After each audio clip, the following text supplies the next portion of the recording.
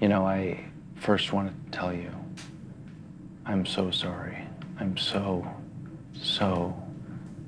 sorry for making you think I questioned your integrity or decision-making ability. It was the least of my intentions. I never would. I swear to you, our goodbye was so bizarre, so surreal. I couldn't even fathom what just happened. And I was thinking of all of these things that I hadn't been able to share with you. You know, sometimes you don't realize things until they're gone. And I realized in that moment that I love you.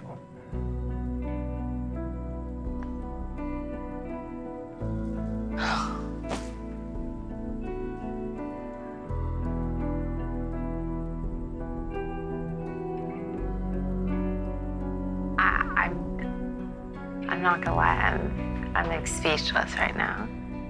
I couldn't leave without expressing that to you. You have every ounce of my heart right here. I don't use that word lightly. And I'm not expecting anything from you. But if there's, you know, an ounce of you still that would like to explore our relationship and continue, you know, on a journey, I would love nothing more than to, you know, stay for you.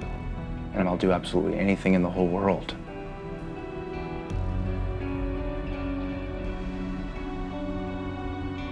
I truly don't even know what to say right now. I didn't know that I would ever see you again. And sincerely, you don't even have to say anything. You can do whatever you need. I mean,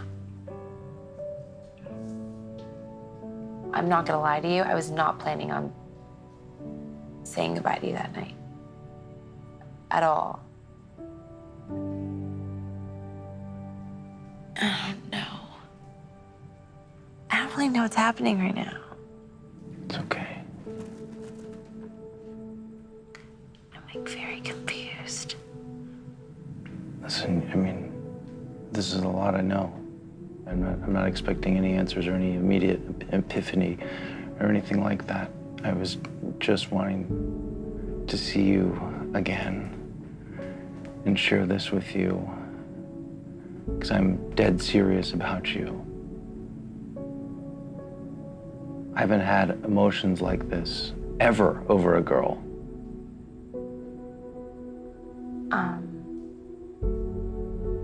Like, I think I personally have so much going on right now in my head, and I don't really know how to process this right here, right now.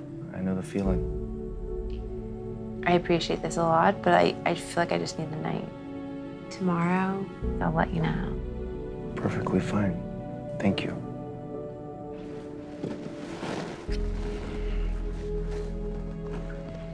You can give me a hug. Thank you so much. Okay? Yeah, I'm good. Thank you. No. Nice try. I'll walk you out. Thank you.